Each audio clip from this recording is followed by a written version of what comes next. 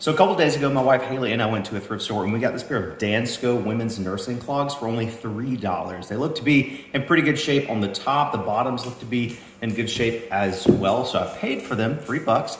But once I started inspecting them a little bit further, we found that they are not in great shape. These Dansko shoes are infamous for disintegrating if they haven't been used in a while. So if you do a bend test on them, you can see that they just fall apart like that. I've seen this happen to so many other resellers on eBay. They'll sell them and the buyer will say that they fall apart and they think it's a scam. It's not a scam. The buyer's not trying to scam you. These shoes just suck. Don't buy these at the thrift store.